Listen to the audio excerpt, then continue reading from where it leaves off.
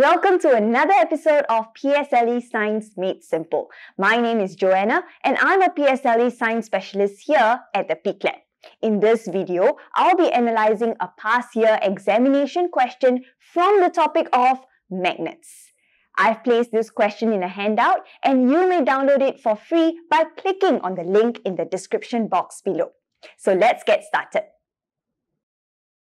Ben and Jill played a game as shown in the diagram below. The aim of the game is to make use of object X to pick up object Y, which is attached to a paper arrow.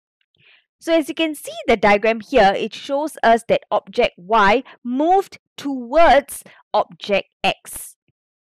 Which means in order for object X to pick up Y, both have to be attracted to each other.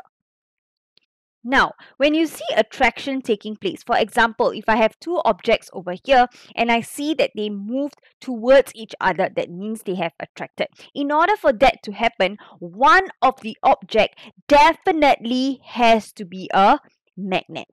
And how about the other object? The other object could be a magnet or it could also be a magnetic material.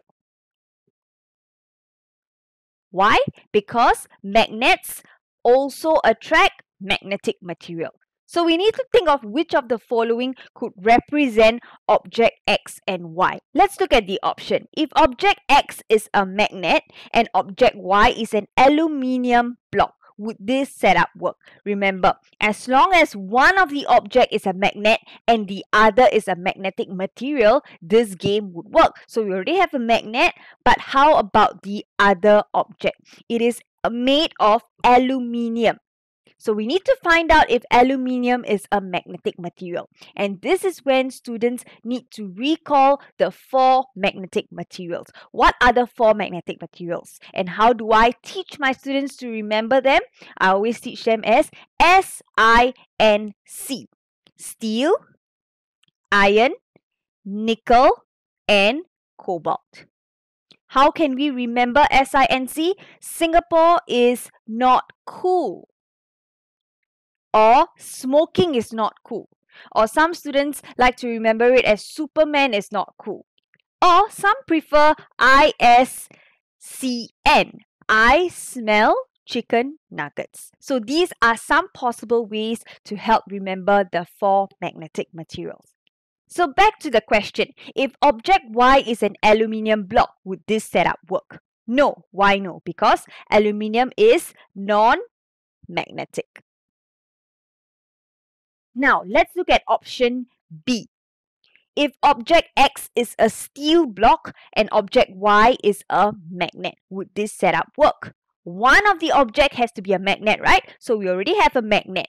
And the other has to be a magnetic material. So let's check. Is steel a magnetic material? Yes, steel is a magnetic material. And therefore, option B would work. Next, how about option C? If object X is a magnet and object Y is an iron block, would this setup work? We have a magnet, so correct. Next, iron block. Is iron a magnetic material? Yes, iron is also a magnetic material. And therefore, option C would also work. Therefore, the correct options would be B and C, which is number 3. Thank you for watching and I hope you enjoyed this video. If you found this video useful, do give us a thumbs up. If you want to check out the other videos we made, click on the links on the right hand side. Last but not least, don't forget to subscribe to our channel for more interesting videos. Thank you and I'll see you next time. Bye!